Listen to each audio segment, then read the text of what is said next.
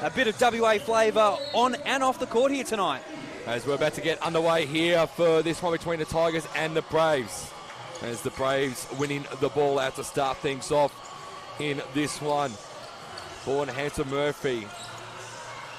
Now into the hands of Rowan McKenzie to Robinson. Early going here for Bendigo. Chance here. Early one here for Billy Smythe to get the first points. And Bendigo pull that one down through Billy Smythe, and away goes Mitch Clark. Yeah, good signs here for Tigers fans. Seeing Wilson back on the court. As Clark drains a nice three there from outside. Tie things up. As McKenzie pulls up here for a triple, and he gets it down this time around. Well, that's more like the Rowan McKenzie I remember seeing there at Lakeside. Superb team play there from the Bendigo Braves. As Wilson tries to put up the last bucket, he does. But Bendigo with a 34-18 quarter. An extra step in trying to cut this margin back because Bendigo are reading them well defensively right now as Barker goes upstairs. Purchase, Chahal, Wilson at the 45, asking for a bit of assistance. Bounce pass is good for Purchase. Purchase in the corner.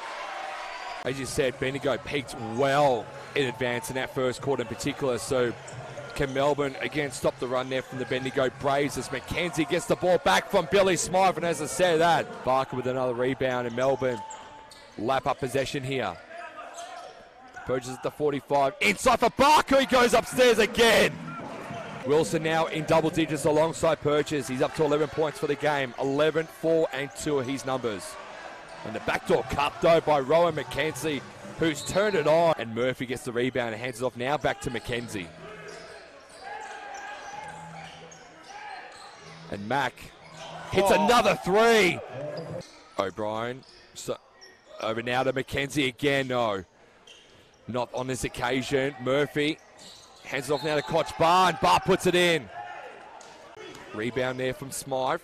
Probably just went back to that forcing it where it wasn't there, but again. Upwards here for Murphy.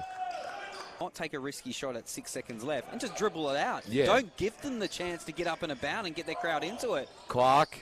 Well, there we go. Rolls in. I mean, luck's a fortune. That one falls in. Clark of some... Absolutely, and I think now for Gazy it's just to try and get a bit of continuity with this squad as Robertson drains a nice three there. We're just going to just dribble this one out. I think we are. Yes, indeed we are, and a big 18-point win for Bendigo on the roads. 91-73 puts them within touch of finals.